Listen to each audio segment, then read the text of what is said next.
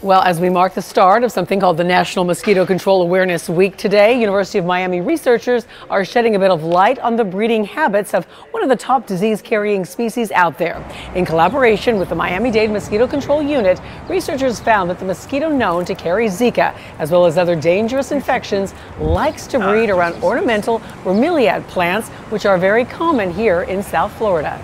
Right now we don't have any Zika, but during outbreaks, it becomes even more important to do mosquito control.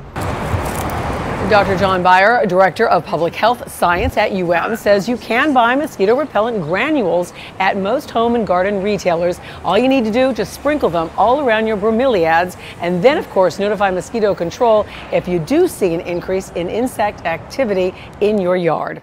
Also in today's health news, new research warns that the normalization of those plus-size body shapes and models may be undermining efforts to combat the obesity epidemic.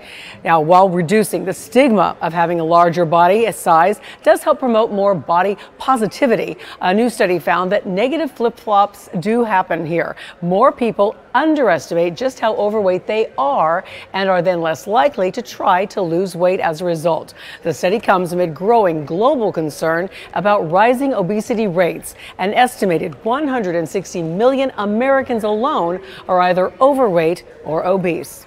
With your health news, I'm Kristi Krueger.